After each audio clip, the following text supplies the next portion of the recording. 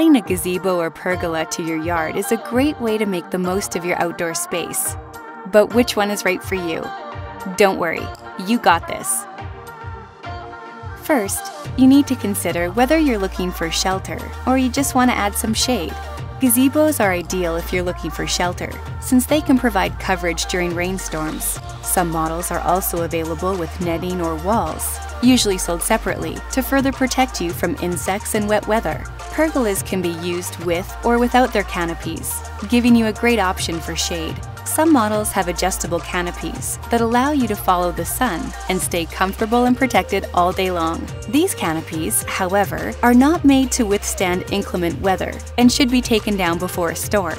Whether you're just looking to cover a dining table and chairs, or you want to create an entire outdoor room, you will need to consider the size of the gazebo or pergola in relation to your outdoor space. Keep in mind that gazebos are generally larger than pergolas. However, if you're looking for something to use up against your house, there are 3-sided gazebo models that can directly extend your living space outdoors, while also saving space in your yard.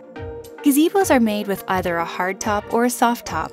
While the frame of the gazebo can stay up all year long, soft tops do need to be removed before the winter, since they are not made to withstand snow. Pergola frames can stay up all year long, but canopies do need to be removed and stored for winter.